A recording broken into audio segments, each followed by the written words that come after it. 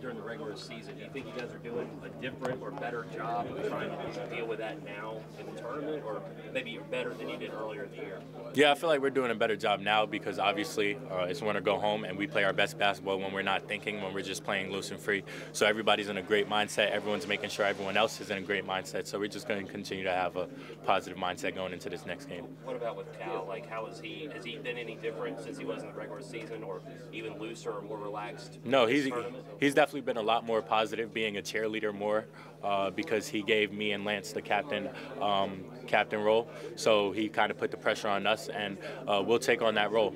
It takes the pressure off of him, so he can have that opportunity to be a cheerleader and have that positive mindset towards us. Jacob, being a captain now, has that changed you at all? No. I'm the same person. I'm going to do whatever I need to do to help this team. It feels like you're a little bit more, I'm not saying you weren't locked in before, but it seems like you're pretty locked in to what you guys got ahead. Because I know what's at stake. It's win or go home, and I'm going to make sure everybody's in the right mindset. I'm going to make sure everyone's good. When things aren't going well, keep your head high and just keep pushing. And I'm going to make sure everyone's in that mindset so we can keep winning games. There was so much pressure to win a game. Now that you guys have won a game in the NCAA tournament, does it free you guys up at all?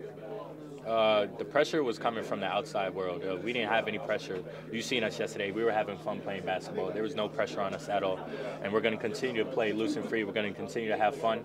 And that's what's going to depict this. Obviously, we got to fight. We got to play defense. But if we're not having fun, things won't go well. So we're going to continue to have fun and hopefully come out with a W. You mentioned to me the other day that you play your best when you're playing within yourself. What is that? When I'm not focused on myself. I'm focused on this team, and I'm being more vocal and more of a leader instead of worrying about what I have to do, worrying about scoring, worrying about doing this and that. When I'm focused more on this team, that's when I'm playing at my best. How far have you come over your time here? I've come a long way. Not just as a basketball player, as a person, mentally, spiritually, physically, I've gotten a lot better in every aspect of my life. Keontae Johnson is another pretty, I mean, that kid's a bull. Really good player. Yeah.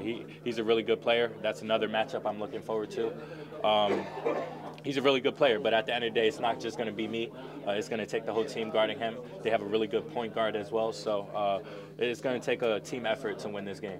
Last night, Oscar said that he was motivated by everyone saying he's going to get beat by this big guy from Providence, blah, blah, blah. Did you guys let him know today that there's no way he can top 25 rebounds in a game, just extra motivation for him? Oh, no, I told him if he's going to get 25 that game, he has to get 25 this game too. So I gave him a chip on his shoulder. He definitely understands that he has to be big time for us this game so we could have a chance of winning. How insane was that, 25? It was insane. I looked at the stat sheet right after the game. I was like, it's insane. What makes Keontae such a tough cover? He's a physical, versatile player. He could shoot. He could drive the ball. He could finish at the rim. He's a really good player. So you have to just kind of go at him different ways defensively and try to get him to think a little bit so he could start thinking and hopefully miss shots. So again, it's just not going to be me who's going to have to guard him. It's going to be everybody being in the gaps and raking and just doing all the little things to help win the game. Antonio talked about washing away the butterflies from last night. Do you guys kind of go into this next game with, no butterflies? You're just kind of calm and collected? I mean, we're human. There's always going to be butterflies. Obviously, it's March Madness, so we just really focus on just having fun and living in the moment and understanding if we fight, if we play loose and free, we could do something special. I know you guys said you guys are focused on your bracket, but sorry, you already just feeling comfortable with the guys. I feel like that's going to help as well because you just already out there and get your little jitters out and things like that. So Did it take a little while to kind of get used to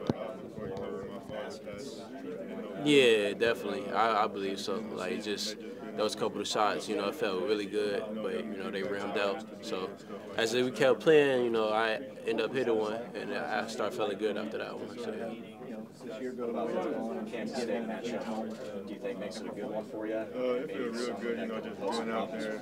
Yeah. They're a good team in their conference, like top 3. So, of course, you know, it's going to be some, I won't say, it will probably be some problems out there, but, you know, we just going to have to be ready for them. You know, we just going to have to play as a team, lock in as a team, and just stay focused.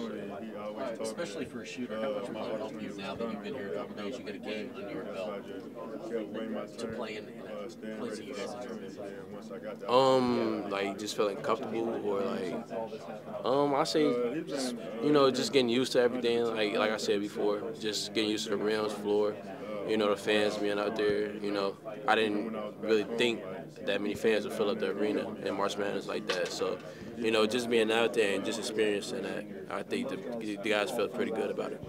Yeah. What do you know about Keontae Johnson and just kind of what he brings to the table? I know he's a two-man good scorer. He's a dog. That's all I really know about him. So, you know, yeah.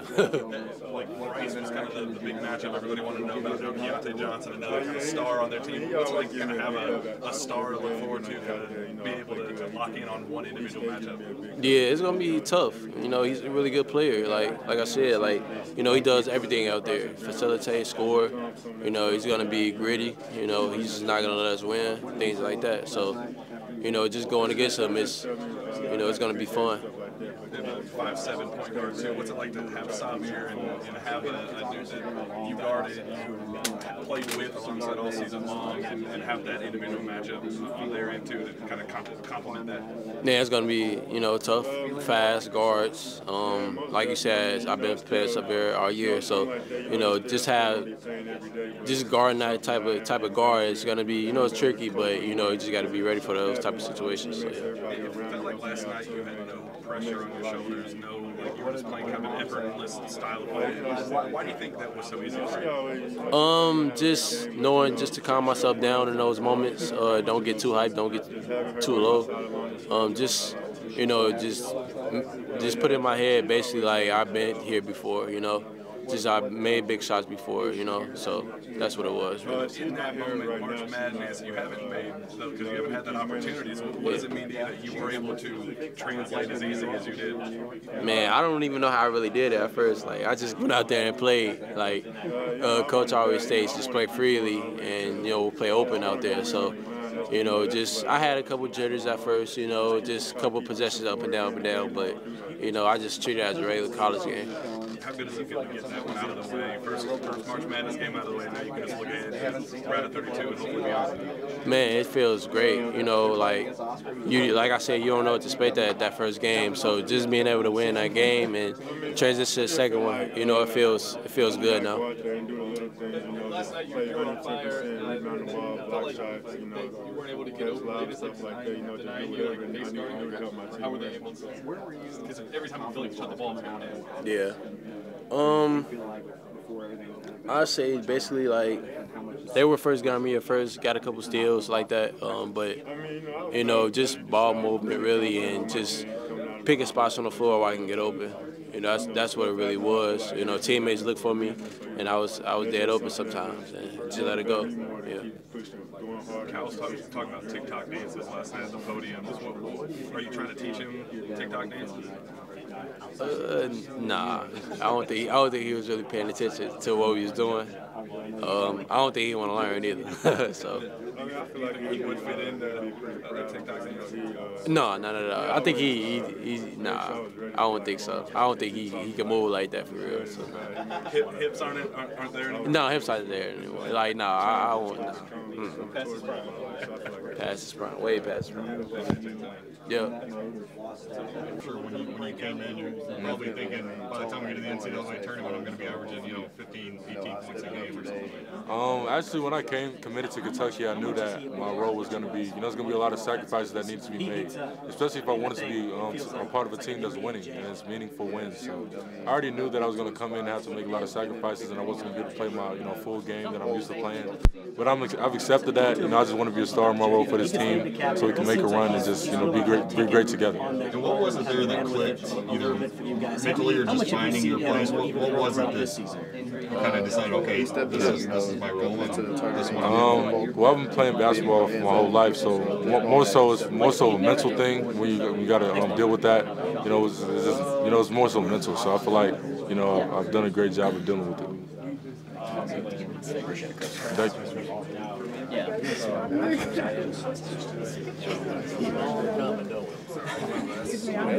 You played a lot of minutes yesterday. Yeah. Getting the game under your mindset here, and how confident you guys can continue to put in that number of minutes? I think it's going to help my confidence out a little bit, knowing that, you know, we have a really tough group, so, you know, as far as like, you know, being tired or anything like that, I'm not really worried about that. We're just going to recover and just get ready for the next game. So I think we're going to be good when it comes to that. How are you feeling? everybody had good energy. I feel pumped. I'm ready to go. I think it's going to be a great game, and I'm ready to compete. What do you know about Kansas State? How do you reach us? Yeah, I know they're a really good team, like really good. They shoot the ball well. They're aggressive. They can get to the rim, and they have a really good wing, Keontae Johnson, I think that's his name, and a great point guard. So we're ready for the matchup. Just ready to go.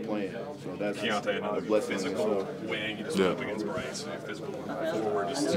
What can you say about that individual matchup for you personally? I'm just looking forward to it. You know what I'm saying? I'm very familiar with his game, very familiar with him as a person. So I think it's, he's going to bring it. Obviously, it's a tournament. Everybody's going to bring it. So as a competitor, I'm just really pumped for it and ready, looking forward to it. They got a 5'7" guard as well. How has Xavier helped? Kind of short term, you haven't got to scout too much for him. But how do you think playing with him against him in practices will help this matchup? I think it's going to help a great deal because he's told us a lot of things that he does from his perspective as a smaller guard that we can look out for. And also just like the speed that he plays with, you know, being able to practice against that is going to be a great thing we can use as experience to help us against them tomorrow. Do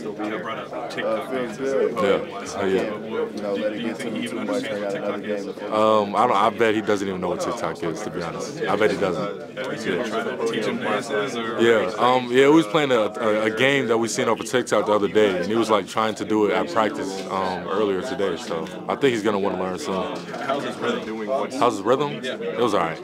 Like, you think the hips are still there? It's a little stiff, but I think we can make it work. Yeah. Thank you.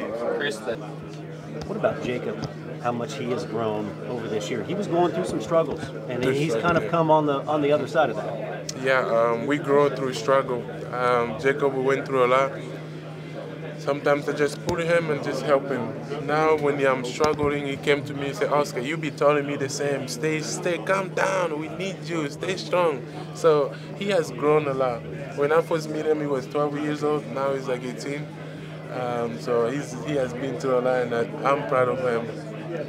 You mentioned last night 25 rebounds, but what is it, 4 for 14? I think you called it trash. Do you feel like you're better offensively this time around? I should be good tomorrow. I was super trash in offense yesterday, but tomorrow I should be good. I believe in Jesus' name. I believe. Oscar, how much do you look forward to moments like this? You're one win away from the Sweet 16. You've accomplished so much in your career, but to have this opportunity in front of you, just how much do you relish a moment? This is what I've been working for, and I've been dreaming. I've been praying God. And my dreams to be in the NCAA tournament, be able to play Final Four, final. But for us, I'm very excited, and I'm locked in. If you can see me, when I come in my room, I'm just doing the things that it can help my body to be ready to be playing this game. Were you able to talk to Bryce after the game? No. Do you think you will reach out to him? I'll reach out to him for sure. He was a little bit emotional and stuff. I see him. It will make me remember of last year. So I'll reach out to him. That's my brother. I call him once in a while. We talk a lot sometimes, but I know he's fine. He's fine. It happened to me last year. It took a little while for me to let that go. Were you guys able to celebrate it all last night and kind of relish in getting that first win out of the way? Yes, we just had fun. We went back home. We had a good dinner. We played. We had fun together as a team, and we had a good night's sleep. Wake up this morning. We had walkthrough. We had breakfast, treatment, all those things. So we had a lot of fun. You guys been able to keep up with some of the other scores, some of the other games, and like specifically the Fairleigh Dickinson 16-1 upset and that kind of thing? Well, whatever happened in the past is gone now. We're just focusing on what is ahead of us. If I can think of the game, is for my mind is how we beat Tennessee at Tennessee. to help me to be locked in again tomorrow. If I can think of the game is how we beat the Arkansas. Like that's the game is in my mind right now, and I believe we can do great things in that. What specifically from those games do you think back about? For our fights, we went in there with the mentality of a warrior. We went to fights, and we brought a victory home. Probably been asked this already, but when you look at this matchup tomorrow, what's going to stand out? What makes it a good matchup for you guys, and what's going to make it a challenge for you too? What makes us a good matchup is because they play a lot of guard, and we have no problem with that. The coach, we have a good plan for us, and I know they're big, like they say play a little more like a straightforward, but for me, I'm just going to do what I do. Run the floor, help my teammates. I got to be better in the ball screen coverage. We need that. We need that tomorrow. And do the things that he can help us win. So I'm excited. Was it weird to get used to the arena and the floor? Yes. How was that process? Yes, I kind of slide a little bit yesterday, fall down and say, wow. But today give more chance. But since we played yesterday and we had practice today, and got used to it a little bit. Keontae said that you guys prayed for each other over the course of the last couple of years. What is your all's relationship? Our relationship has been great. Since I see him, he was struggling, was going through a lot. I reach out and I say, man, know that I'm praying for you, and let's stay strong. God is gonna bring you out better than you were before, and He's gonna do great things for you. Stay strong. Since day he started reach out to me, see how I'm doing. If I had a good game, he say, "Oh man, good game, man. Keep it up. Keep up good work." My prayer was for him to be back and play. So like I thank God because I can see him now, and I'm going against him. It's amazing. I'm so happy. What does it mean to you that he reached out to you and said that he was specifically praying for you when he was the one with the serious medical emergency and everybody was praying for him and the center of attention, but he wanted to reach out to you and pray for you specifically? That is a love. A love is no. If the true love, my dad told me, is that when you are facing so much, when you are going through a lot, but you are reaching out to other people and you tell them, I'm here for you. That's a true love. A true love is to carry for others, not for just for yourself. He was going through a lot, but he did not really, he had a pain, he was going through a lot, but he was reaching out. I'm pretty sure he did not just reach out to me, he reached out to many people. That's love. That's why he's going to succeed and he's going to go far, because his heart is big. Thanks, Big. You're welcome.